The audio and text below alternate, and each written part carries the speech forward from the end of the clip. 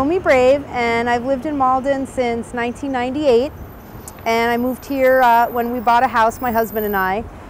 And my connection with the Switchbox Project is I've been with Malden Arts since the beginning, which was 2006. And I'm actually coordinating the project as well as painting my own box.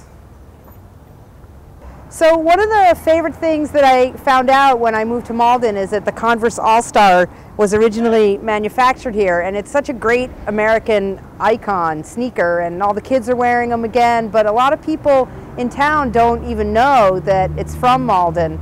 So I thought it would be a great story to tell on my Switchbox, and it's also a great image to have. You know, the sneaker is so recognizable and such a great image.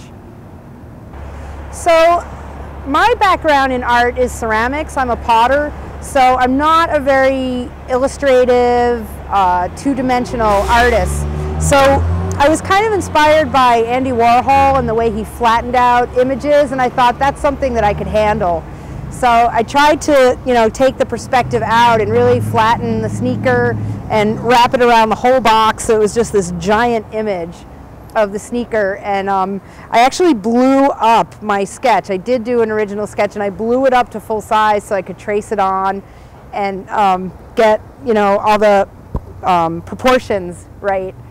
And all this is just exterior latex house paint. You have to prime it really well because it's metal box, and then use the exterior house paint, and then they're all sealed with a coat of wax to protect them from our harsh winters and the elements.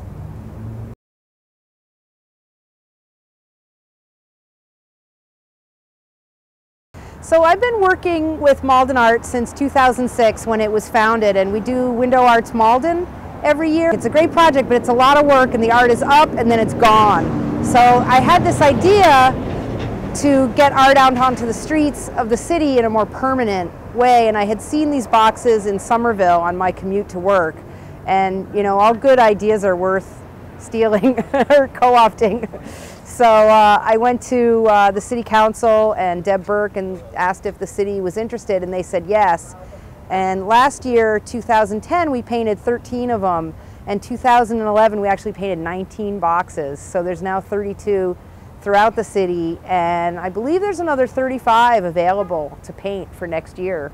So if anyone's interested, maldenarts.com, there's an application on there. They can do up a sketch, and we'll see if we can get it approved.